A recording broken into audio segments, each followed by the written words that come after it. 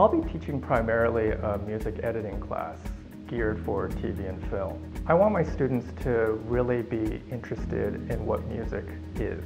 I want their world to be widened and expanded so that they not only hear music, but they actually listen to it.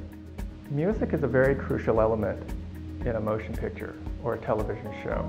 Sometimes it's very visible, it's audible, and you notice it because it propels a scene. And sometimes it's very much in the background, and it serves just as atmosphere. It really depends on the story you're trying to tell. And it's crucial for a director to understand not only the function of music, but just a wide assortment of literature over the years, so he or she can make the best choices. There's a big difference between just listening to music as a consumer and listening to it as a creative person.